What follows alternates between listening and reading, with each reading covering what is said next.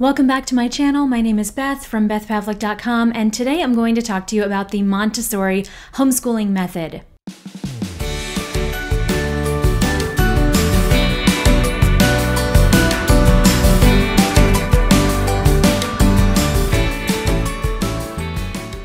So if you're new to homeschooling, you might not know that there are different homeschooling teaching philosophies that you can pick and choose from. And it's really nice to know the background of each of those teaching philosophies and what they really stand for and the method that goes behind that philosophy so that you can choose which one is best for your family. So with the Montessori method, it actually started in schools. It started at the beginning of the 20th century. Maria Montessori was the one that started this philosophy, hence the name, the Montessori method. It was named after her.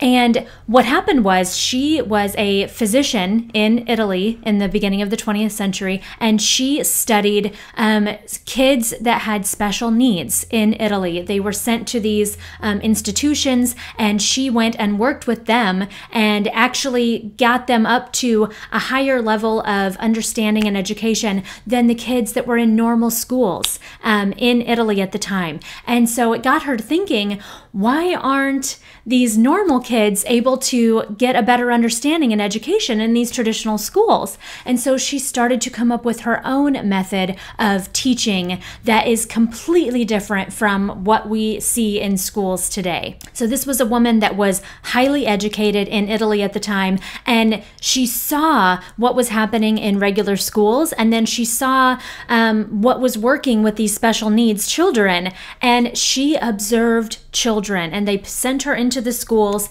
and she was able to see what really worked for these children and what really didn't work for children. And so she did a lot of research, and she actually worked with real children and came up with a plan for teaching them that really proved to work much better than conventional school. So I have so much respect for her and her method, and I've read many books on her method and how to use it. But the funny thing is that it's mostly used in schools. There are Montessori schools probably all over the world. There's a lot here in the US, and it's interesting that homeschoolers can adopt this method too, because you'd think it would be just in schools, but homeschoolers can use this as well. So what I wanted to point out today, just in this introductory video, was the 9 principles for the Montessori method. And this is important because if you are studying the Montessori method and wondering if it's right for you, you have to know what the framework of this method is. So I'll give you the 9 principles.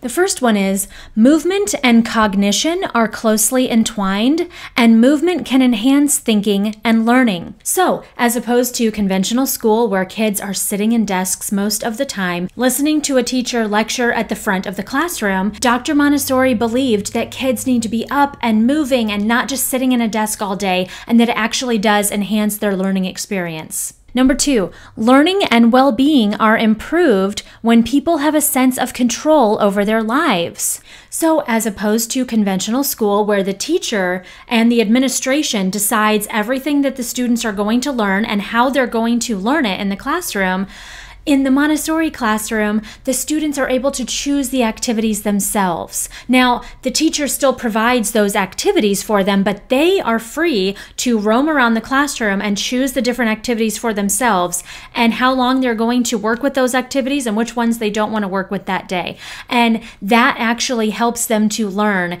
because they feel like they have some control over what they're doing all day long. Number 3, the ability to direct one's attention in a sustained and concentrated way fosters an array of positive developments and is itself trainable. So Dr. Montessori really emphasized concentration in her classroom, and when they are concentrating and really giving their full brain power to an activity, it's very good for their learning. Number 4, people learn better when they are interested in what they are learning. This is just huge. Kids learn better when they are working on things that they're actually interested in. Kids retain that information when they are actually interested in it. Super important. And in the Montessori classroom, kids are able to pursue what they are interested in, as opposed to conventional classrooms where they might be interested in something, but if that's not on the lesson plan for that day, they cannot pursue it. They don't have the time. Number 5, tying extrinsic rewards to an activity, such as money for reading or high grades for tests, negatively impacts motivation to engage in that activity when the reward is withdrawn. So, in conventional school, kids are motivated by good grades or stickers or other special reward systems, like putting marbles in a jar for every good thing that they do or every assignment that they finish, and then at the end, when the jar is full, they get a class party, that type of thing. It actually shows that it's negatively impacting their kids' learning, because once they take those away, the kids have no motivation to learn anymore. Number 6, collaborative arrangements can be very conducive to learning. So in the conventional classroom, most of the time students have to work alone and the teacher is guiding them in activities. In the Montessori classroom, they show how kids working together on projects and also peer tutoring can actually be very, very effective. Number 7, learning situated in meaningful contexts is often deeper and richer than learning in abstract contexts. So how many times have our kids in traditional classrooms learned something that they had no idea what it was about, why it was important, how it connected to real life? In the Montessori classroom, they really do focus on all of their concepts that they are teaching their kids connected to real life and making it meaningful, making it having a purpose behind everything that they are doing. So important. Number 8, particular forms of adult interactions are associated with more optimal child outcomes. So in the conventional classroom, the teacher is guiding the students in a whole class framework, and then they are giving assignments, they are giving grades, they are giving feedback. And in the Montessori classroom, the teacher does not teach to the whole class. She teaches one time how to use the materials, and then she gives the students the freedom to choose the activities that they want to do for the amount of time that they want to do it. And there are no grades, there are no tests, and when the teacher is observing the students, she makes sure that it is not obvious that she is observing them. And she does write down notes about all of them, but she does it in a way that the students do not know that they are being evaluated. Number 9, order in the environment is beneficial to children. So this means that everything in the Montessori classroom is arranged in a certain way. Every activity that is on the shelf is there for a specific purpose, and nothing is put in there without an express purpose. And the children are trained to put things away exactly how they found them before they get a new activity out.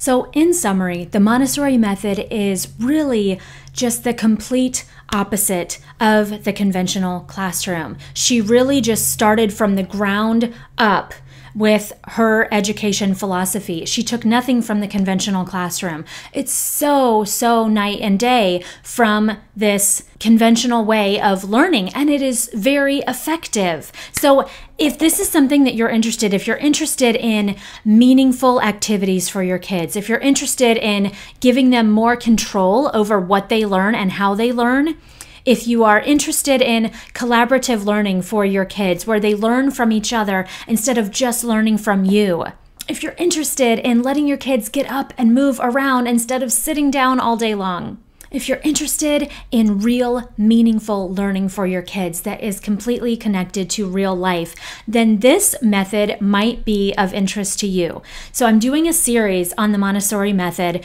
and this is the very first video, just an introduction of what it's all about, how it started, who started it, and all of that. So I hope that you will continue to watch this series about the Montessori method. If you have any comments about this, any specific questions about this method, you can leave them down in the comments, and feel free to share this video with anybody that you think might be interested in the Montessori method as well. And you can also follow me over on Instagram, where I will be sharing a little bit more in depth of how we can incorporate Montessori into my household, because I do have a 3-year-old that I could be starting with the Montessori method now. I'll also be writing a blog post series that goes along with this video series, so make sure that you are subscribed to my blog. You can find that down in the description box as well. Thanks so much for watching, and I'll see you in the next video.